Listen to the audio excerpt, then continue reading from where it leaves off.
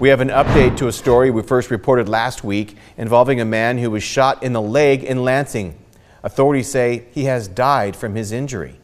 It happened on April 4th at around 3 o'clock in the afternoon on the 400 block of North Sycamore Street. When law enforcement arrived, they found 43-year-old Christopher Stepanek with a gunshot wound to the leg. We've been told he died from his injuries yesterday. A 37-year-old man has been arrested in connection with the homicide and charges are pending. Anyone with information is asked to call Crime Stoppers at 517-483-STOP. You can remain anonymous.